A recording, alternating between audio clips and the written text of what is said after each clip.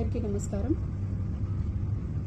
సాక్షి లాంటి ఒక reputed news పేపర్లో ఐ థింక్ మొన్నను ఒక న్యూస్ ప్రింట్ చేశారు. అదేదో నేను సెకండ్ మ్యారేజ్ చేసుకుంటున్నాను so and Soni some fake news వేశారు. అండ్ ఐ ఫీల్ సాక్షి లాంటి ఒక రెప్యూటెడ్ న్యూస్ పేపర్ నుంచి ఒక న్యూస్ కమ్యూనిటీ నుంచి అలా రావడం అనేది చాలా చాలా చాలా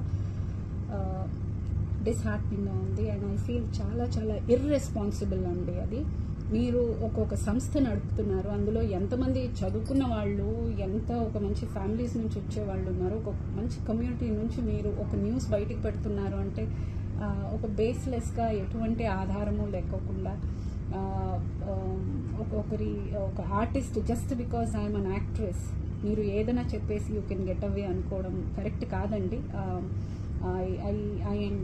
నేను ఖండిస్తున్నాను. It is not right. మీకు ఏ హక్కు ఉందండి? ఏం హక్కు ఉంది ఒకరి పర్సనల్ స్పేస్లోకి అలా ఇంటర్వ్యూన్ అయ్యి అలాగా మీ ఇష్టానికి మీరు రాయటానికి మీకేం హక్కు ఉందండి? మీ దగ్గర ఆధారాలు ఉంటే మీరు మాట్లాడితే పర్వాలేదు. ఏ ఆధారము లేకోకుండా ఎటువంటి ఇది లేకోకుండా జస్ట్ బికాజ్ ఎవడో కలగన్నాడా మరి ఏమో తెలియదు, మీ దాంట్లో ఎవరైనా కలగని రాసారా ఏమో తెలియదు. It's very very irresponsible. నేను ఇది ఖండిస్తున్నాను.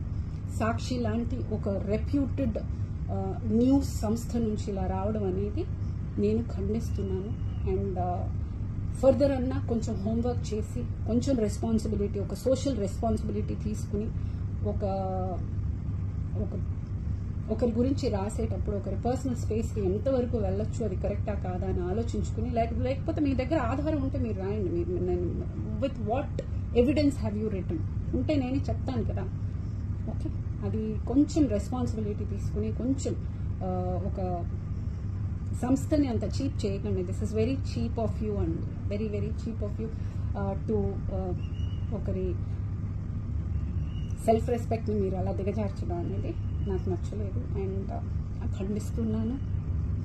Please take the responsibility. And here after I would like you all to have little more responsibility before doing anything. అది మీకు ఐ థింక్ ఎథిక్స్ ఉంటాయి కదా, ఏదో జర్నలిస్ట్ ఎథిక్స్ ఏదో ఉంటాయి జర్నలిజంలో. మనకి ఆధారం లేకుండా లేకపోతే మనకి బ్యాక్గ్రౌండ్ చెక్ లేకుండా మనం రాయకూడదు అనేది ఏదో ఉంటుంది. ఐ థింక్ మీరు అది చేయడం కరెక్ట్ అనుకుంటాను. Please do your homework first. Very very unprofessional, very very unethical, very very irresponsible. Hereafter, please, I would like not to repeat such mistakes from a big concern like you. Thank you so much.